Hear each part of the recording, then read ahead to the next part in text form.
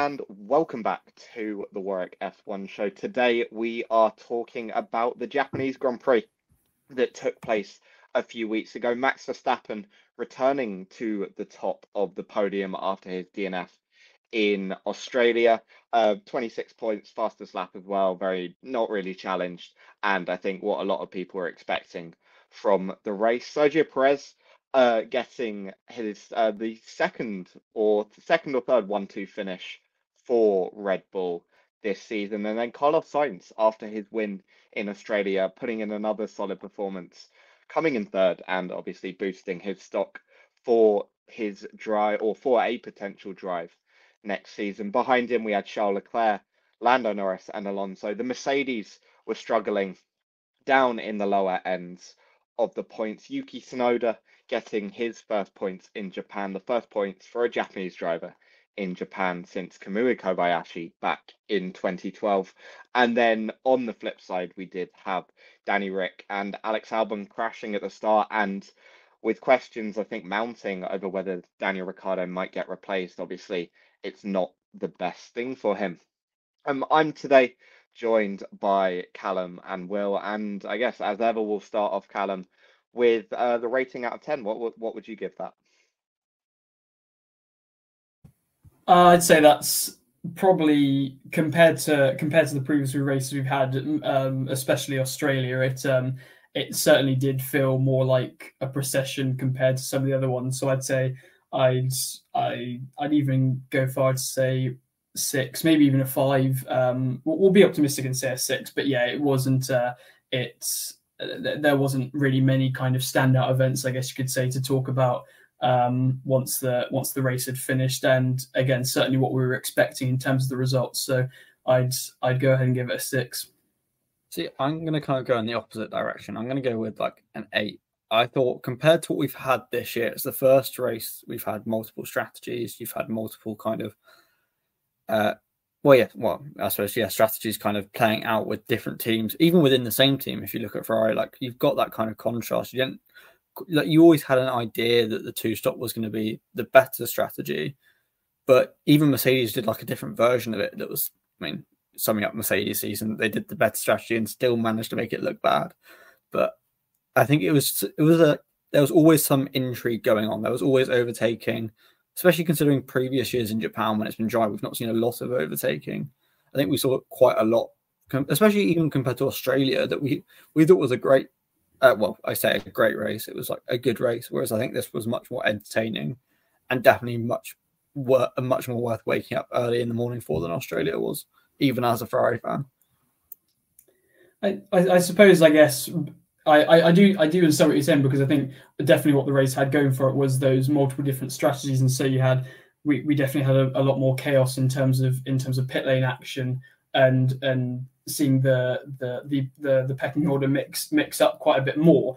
It's just a shame that it didn't have anything else that possibly Australia did have, and again, it was more of what we were expecting compared to maybe Australia, but certainly it did feel very. I agree with you there that it felt very refreshing to see lots of different strategies play out and see how they could compete against each other, for sure. Yeah, I think that's what I'm kind of thinking. I'd probably give it about a 5. 5 or 6, probably leaning towards that 5. And I think it is just because while there were those strategies, everything kind of shuffled out as we were expecting it to. The Red Bulls ended up 1 and 2. The Ferraris were P3 and P4. You do have a bit of competition maybe between the McLarens, Fernando Alonso, and the Mercedes, perhaps down the lower end. But while there were these strategies, what we like to see, I guess, is these strategies ending up paying off, but everyone kind of did different things, but it ended up kind of ending in the same way. So it almost felt like we kind of had all this promise, but it's ended up like as we were kind of expecting it to.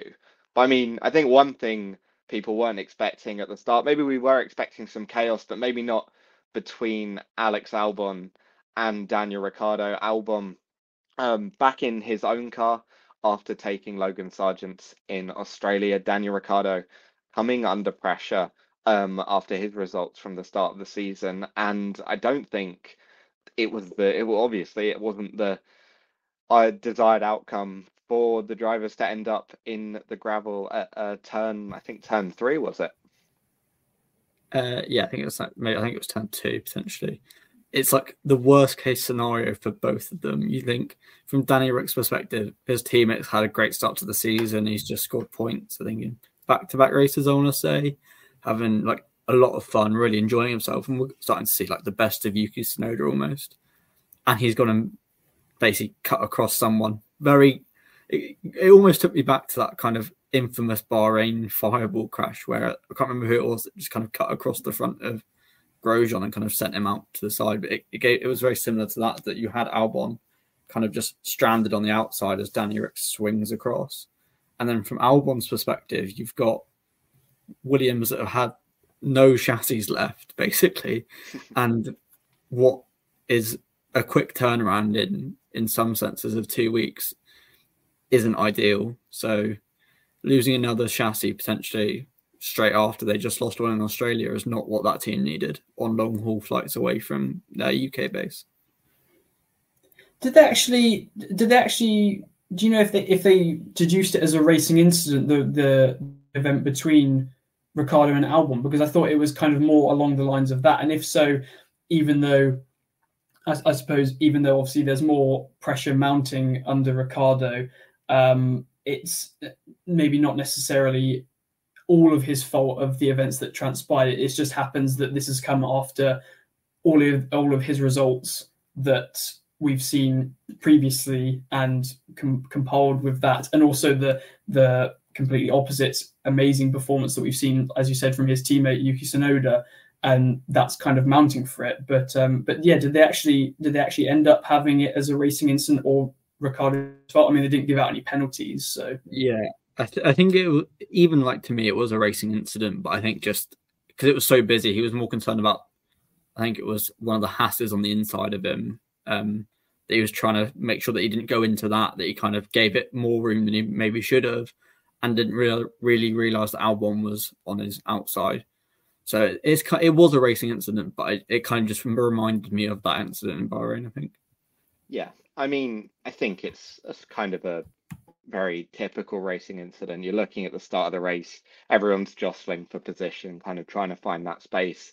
And it just, like, Ricciardo sees the Haas, moves across, and he just doesn't realise that Albon's on his right. I think probably might have even been in his blind spot, because those mirrors aren't exactly kind of the largest. But I think the issue Danny Rick's having is that his teammate has had such a good start to the season, and when realistically he is in the team, he's not a young driver. He's in his like early to mid 30s.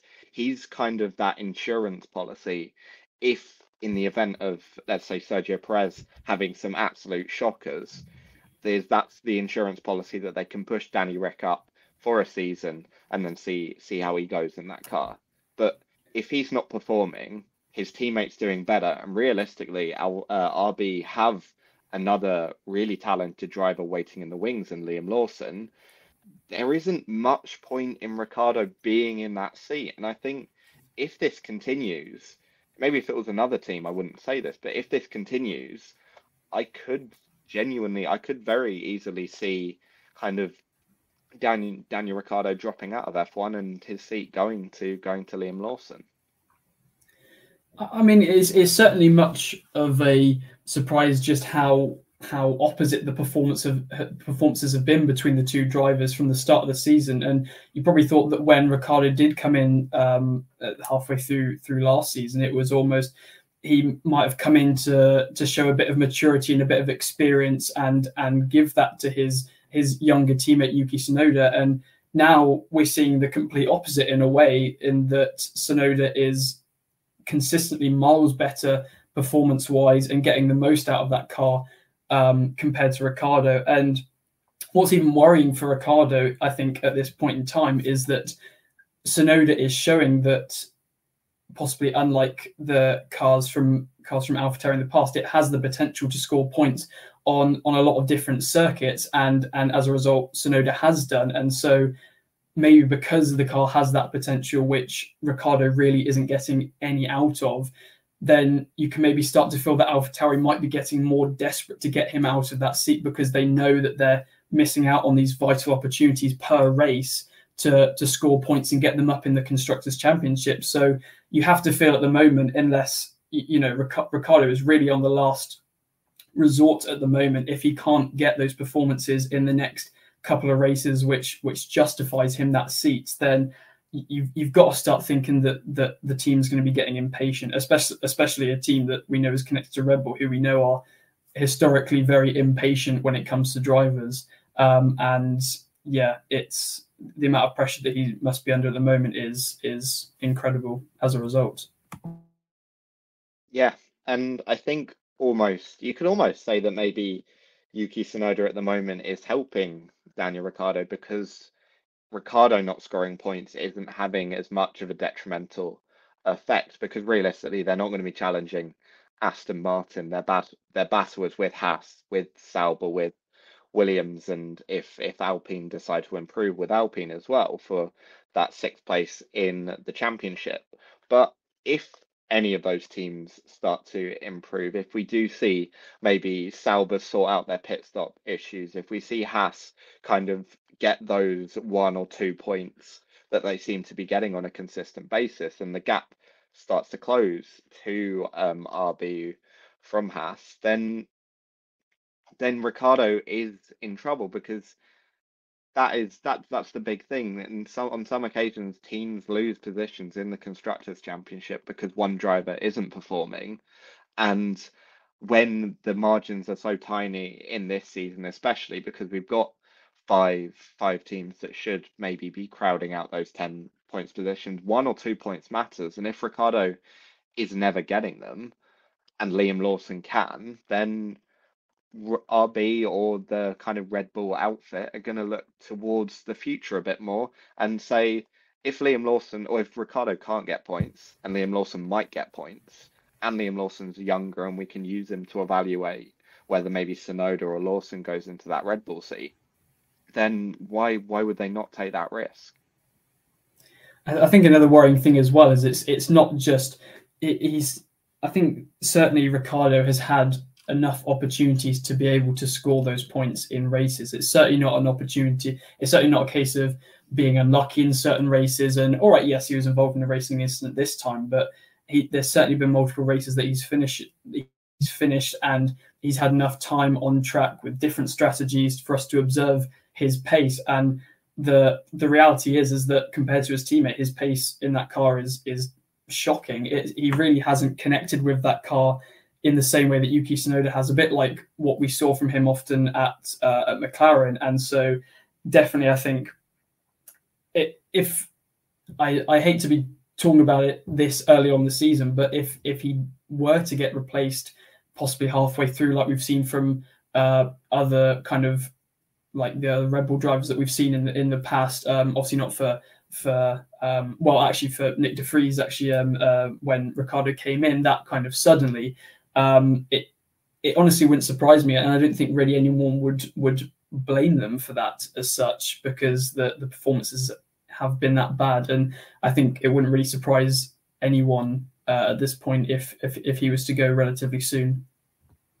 Yeah, and I mean, it wasn't just Ricciardo kind of struggling on the side of having downturns. I think for me, this race now has really cemented the fact that Mercedes have made a car that isn't very good. Like, we look to the W13 in 22 and the W14 last year, and you'd say that they were below Mercedes standards, in terms of, obviously they weren't able to fight for those wins, but they were able to get podiums on a fairly consistent basis when the drivers were able to perform. But this year, it may not be that the car's bad, it may be that everyone else has improved, but the W15 isn't doing anything. Like, there's seemingly no kind of tracks that it works on. It's unable to compete with obviously the Red Bulls, but also the Ferraris, also to a certain extent at some tracks, Fernando Alonso and the Aston Martin can't compete with Norris, and it is now at the bottom kind of end of those points. So what did Mercedes do now? Yeah, it's a bit of a funny one. I think even if you look at like the last 2 years, like you said, like they weren't great cars, but they were the best Mercedes powered car. Like last year, that like Aston Martin were obviously ahead of them, but they kind of had to reset that whole kind of philosophy of what their car was. But by the end of the season, they were comfortably that kind of best. Well, I suppose McLaren even overtook them then, but I think they need to figure out what their competitors are doing that they're not, and kind of I think they've almost been a victim of their own success, in that they were so clear for so long they didn't have to worry about how good their developments and upgrades were. Like they would just turn up at the start of the season with a car that was good, when they could spend as much money on it as they wanted to. But now there's a cost cap and they're kind of limited. They're not very good at kind of putting those resources where it needs to go, and they've not really had to do that at any point. So now they're having to learn to do it, and it's doing kind of poor management, I think, and poor kind of development, and they're losing a lot of staff members. And I think it's not a great place to be at the moment as a staff member or as a driver. Yeah, and I think that how this is maybe compared, I'd say, to previous seasons is obviously, as you mentioned, we have no doubt the capabilities that team has of winning races and dominating over the field and producing a good car that, like in the same way that Red Bull has been this season, just completely dominates over the field. But for the past 2 seasons, I'm not sure about anyone else, but personally for me, when I saw Mercedes in that position, you remembered how they were for the previous period before the upgrades came in, and thinking, yeah, this is Mercedes at the moment, but surely they'll get back towards the front of the field at some point, maybe just give them a couple of years and they'll be right back up there with Red Bull. But it's almost getting to a point now where, probably quite worryingly for, as you mentioned, Toto Wolff and for the rest of their staff, that you're almost getting used to being in this sort of 4th/5th place position, which really is not where you want to be, obviously, for a team like Mercedes. And we've already seen Hamilton lose faith in the team. Clearly, that's why I think he's going to Mercedes, because he realizes that the team doesn't have much of a chance to get anywhere near winning races or maybe even consistent podiums in the next couple of years. And it's just a shame to see Mercedes kind of having got used to that over the past couple of seasons and not really getting anywhere, going backwards, if anything, I'd say.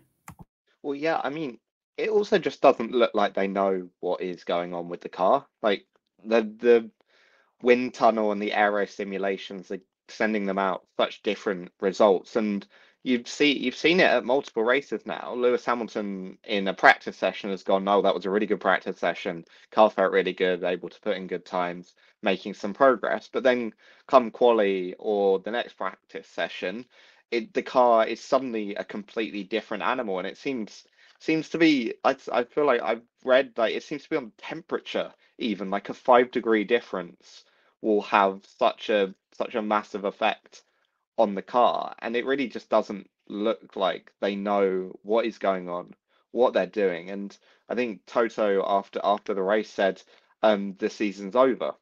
And when you're 4 races in to a season, it does just look like giving up, and I'm not sure it's the best look from him, from the team, is that they have just given up. Because even when, I don't know, even when Ferrari were struggling more, even when like McLaren or Aston Martin were struggling more, you always kind of had that sense that they were still trying. But with Mercedes, it doesn't look like, at least to me, it doesn't look like they know what to do, how to do it, where to do it, or that they even maybe want to do it. They seem, as Callum said, they seem content with where they are at the moment.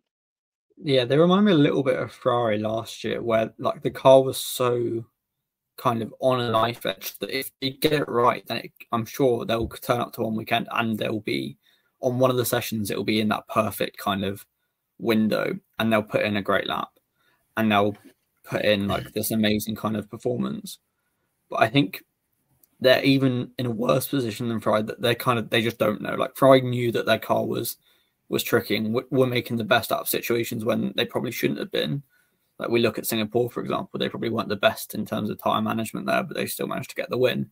Whereas Toto Wolff, I think, is kind of showing his true colours as kind of a manager that if he's not winning, he doesn't really care, which is such a bad thing to have because he's not involved in the technical side. He's there for the business, kind of about making money, winning trophies.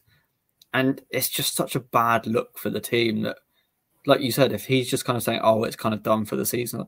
No, but you've got to make sure that you're getting better because there's no point wasting a season of potential development when you've only got 1 year left of these regs anyway, so you may as well make the most of it. I'm not exactly sure I write Mercedes off completely yet. I mean, it certainly looks like a very dire situation, but we've certainly had other teams that have shown, especially around that midfield area, that you just have one development that can really push you over the edge of the field. I'm thinking maybe McLaren last year or aspects like that. But like you said, it's worrying when it looks like you don't feel like there's 100% going into that car. And especially when, again, they've had such a strong driver lineup, you could argue maybe one of the best on the entire grid. And it's just a shame that their car is not performing. And if that is the case, that they maybe aren't pushing as much as other teams and aren't as used to being in that position, probably, as you say, as a result of being as the dominant car for so long, then it is definitely worrying for the team and how they could potentially slip back even further. I think they need to kind of grasp it at this moment, or else they risk losing even more than they have at the moment. Yeah, but a driver that's been grasping kind of his opportunities for the last few races obviously doesn't have a drive for 2025 is Carlos Sainz. After his win, Australia, coming back from appendicitis that took him out of the Saudi Arabian Grand Prix, he's followed that up with a third place performance, beating his teammate Charles Leclerc. And I think it's fair to say that when we saw that he would be out on or for Saudi Arabia, I don't think anyone would have said, oh, he's going to get a podium at the next two races and win one. And he honestly, he's doing everything he can to boost his kind of reputation to get a drive next season. And on this form, any team would want to have him. Yeah, for sure. I think I'm a massive believer in Carlos. I think he's one of the best drivers on the grid. I think we mentioned Mercedes' great lineup, but I think Ferrari have by far the best lineup at the moment. But kind of going, like, don't get me wrong, Carlos has had an amazing kind of performances, especially since he's come back. I still think Leclerc's been equally at the same level. I just don't think we've had the chance to see it. I think he's been almost the opposite of what he's been in previous years, where his kind of qualifying pace has put him right up the front and then his race pace has just trailed off and his time management wasn't great. And then, whereas if we look back at this kind of race we've just seen, he's just put in this mammoth stint on one set of tyres that's outlasted basically everyone else and managed to gain 3 positions as the result. And I think had he been up near the front, he definitely would have been giving Carlos a good run for his money and could have probably shown that actually with those fresher tyres, he would have had a good run on him. If they'd each had started 3rd and 4th on the grid, I think it would have been much closer. It's just that kind of Saturday performance. And again, kind of thinking back to Australia, I think it would have been interesting to see a good fight for the lead had he been allowed to. But I think his tyres were kind of compromised by being told to sit behind Carlos. But yeah, I think Carlos has had an amazing kind of return, and to get those back-to-back podiums is super impressive, and kind of show kind of the commitment and the fitness as well after coming back from surgery is just super impressive. So hopefully we find out pretty soon if he's got a drive. And I think the favourite at the moment is probably Red Bull. I certainly don't believe for a second that he's not going to be on the grid for next year. I can't imagine that any team wouldn't want to take him up. I think really now for Sainz, with the performances that he's put in, it's more a case of what team he's going to go to, rather than just is there going to be a team available. Obviously, we know there's a spare seat at Mercedes, but again, as we've talked about their kind of lack of pace in the car, you'd worried if that was a potentially a possible downgrade from Ferrari, although I guess you can't really go much further than the pace that Ferrari have at the moment. But and I do feel that, like you said, with Red Bull, even though Perez has possibly performed better than he has compared to last year and maybe even other previous years as well in that Red Bull seat, you'd think that Red Bull would certainly be would consider offering him a seat if Sainz would want to go to Red Bull. And so I think it's for certain, because just purely from the performances that he's put in, like we've said, and the commitment that he shows to that to every single race, I'm sure for certain that we'll see him in one of the top teams for next season. Yeah, I mean, I'd be really surprised if he didn't have a seat, even of obviously Red Bull mentioned as a big option. I think it very much depends on kind of how Sergio Perez does for the rest of the season. Obviously, he did start well last season and then did tail off a little bit. Time will probably tell if that takes place this season as well. I think Sauber was another name that was mentioned. Obviously, they are transitioning into Audi in the next 2 years. But yeah, I mean, you want to have him because at the end of the day, and I know situations kind of matter and everyone kind of ends up where they are, but in the last now year, he is the only other driver apart from Max Verstappen to have won a race. And at the end of the day, you have to be in those situations, but you also have to succeed in them. And when Sainz has been there, he's managed to do so and show the racecraft as well, show the speed when necessary. And I think, like we've all saying, and I think it's the consensus, is that he deserves that seat in a top team. And he wouldn't be leaving Ferrari unless Lewis Hamilton was kind of coming into the team. But I think he'll end up somewhere. At least I hope so, because it would be really, really unfair kind of if he didn't. It almost reminds me quite similarly of when on Perez's final season with, was it Racing Point at that point?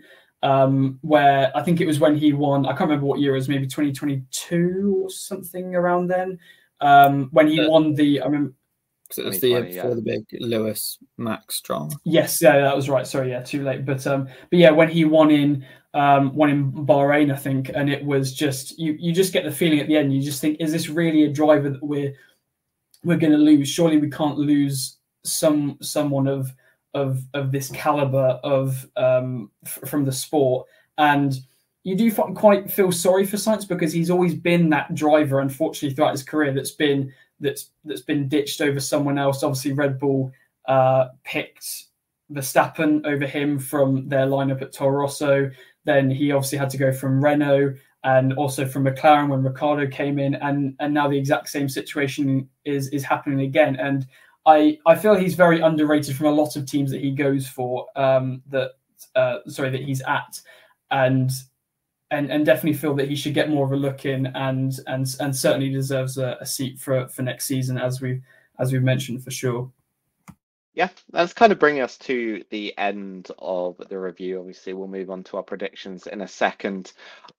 Is there anything anyone wants to add? Any kind of performances maybe we haven't highlighted? I think for me, the one we haven't spoken about as much is that Yuki Tsunoda point. Obviously at a home race, it's really nice to kind of get points, and obviously when we're talking about comparison to Daniel Ricciardo, it is the best thing he can do, and it sets him up potentially for that Red Bull seat. But I mean, I don't know about you guys. Have you got any other drivers that we haven't mentioned that you want to highlight quickly?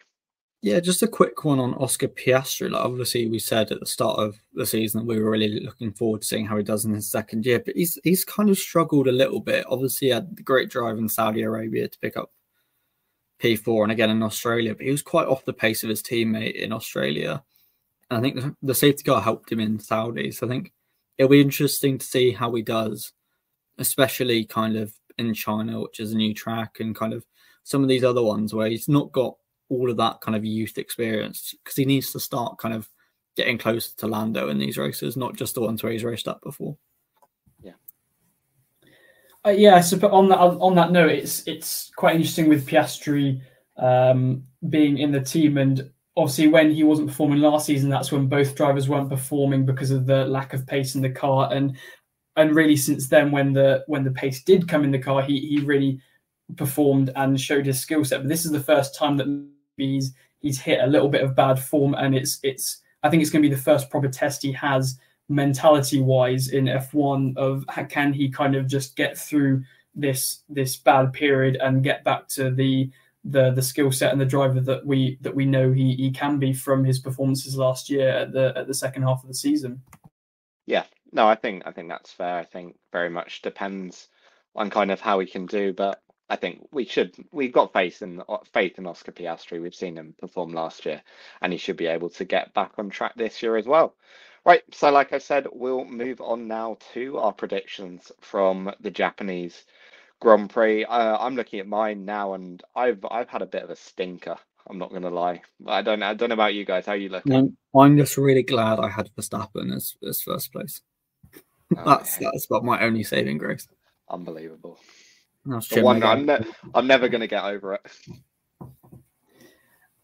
I think Chimy's not looking too bad as I'm looking at his predictions now, but yeah, just kind of a average weekend. Nothing too good, but not awful, I'd say. All right. I mean, the score is currently Will and Chime are on 18. I'm on 16. So just quite close so far. Just a few points in it. I'll run through mine first. So I went for a top 5 of Leclerc, Sainz, Verstappen, Norris, and Piastri. So that is, as far as I'm aware, 4 points because each of my first 4 drivers, Leclerc, Sainz, Verstappen, Norris, were in the top 5, but unfortunately none of them were in the correct position. So 4 points from there. My 1, 2, and 3 point predictions. I'll go from the top actually. I went for a double McLaren podium, obviously double Red Bull podium, so that didn't happen. Verstappen Grand Slam. I think Norris led a few laps as far as I can remember. Yes, yeah, he did. So unfortunately, not that one. And then my 1 pointer was a cool fan hat, and I think there was that hat. There was the Red Bull hat. They put the camera on him and it went into the Aston Martin one, and I think that should count. We'll give you that one. All right, so that's 1 point for my 1, 2, and 3. So I ended up on 5. How did you do, Will? Not much better. So I had Verstappen first. I was like, great. Leclerc, Norris, Sainz, Piastri. So again, got 4 of them, but I had Verstappen in the right place. So that's 6. Yeah. I'll go from 3 down to 1, like you. And my 3-pointer was a Merc driver calls another car a rocket ship, which I don't think happened. I don't think there was any kind of similar kind of comment about. I mean, if there was going to be one, it would have been like Perez on Hamilton at 130R. Yeah, to be fair to him, didn't mention that. That was a good move. There was some cracking overtakes. I'll get to that in a second, actually. All right. My 2-point predictions was that both Alpines were in Q2, which didn't happen. No. And then my 1-pointer was that the driver who gets pole doesn't win, and I thought Perez was so close to getting it. He was. But right above that, I crossed out that I've got 2+ moves at 130. Oh. Great. That's quite ironic because it is 130. You could have got that. Yeah. Sorry, that was awful. Yeah, that was not your finest. I'm just realizing now. I'm pretty sure I'd say that your 3-point prediction is actually more likely than your 2-point prediction, given how much more rocket ships and Alpine are struggling so much. But I guess I wasn't around to question that. But yeah, it's fine. Yeah. So is that 6 points for you? Yeah, just the 6. Fair play. And Callum, subbing in for Chime, what are we saying? Yeah, so Chime didn't do too bad as far as I can tell. So his order for the top 5, so he had Perez first, and obviously he gave him second, so that's one in the top 5. Norris also in the top 5, he put him second. Sainz, he got correct with P3, he put Sainz as third. And Piastri, he unfortunately put as P4, but then he obviously finished P8, so outside the top 5. But then Leclerc also, he put P5, and Leclerc obviously finished P4. So that is 6 points for the 6 points for the top 5, and then for his 3-pointer, he put at least 4 Ferrari engined cars in the points. And am I correct in saying it was only just the 2 Ferraris? Yeah, that's correct. His 2-pointer was Verstappen on pole by at least 0.2, and he only was less than 1/10 behind Checo. And then the safety car, he said for a 1-pointer, a safety car in the race. And am I correct in saying that didn't happen either, because the incident at the start led to a red flag? Yeah. And so he actually missed out on the 1-point prediction as well. So yeah, and obviously there was a standing start after that, so they didn't go back under safety car either. So I think Chinmay misses out on all of his predictions, unfortunately, for this week. So 6 points. Yep, so 6 points. So that has left the standings. Will and Chinmay, identical weeks, taking them up to 24 points. I didn't get any perfect, but I did get my 1 point to make a 5-point week. So I'm on 21 now. So fallen behind a bit, but I'm sure we'll be able 3 points is just one driver in the right place. That's fine. Yeah, exactly. Sure, we'll be able to catch up. Right, that has brought us to the end of this review. Any final words from you guys? No. Great. Yeah. So thank you. So that is brought us to the end, and thank you for listening.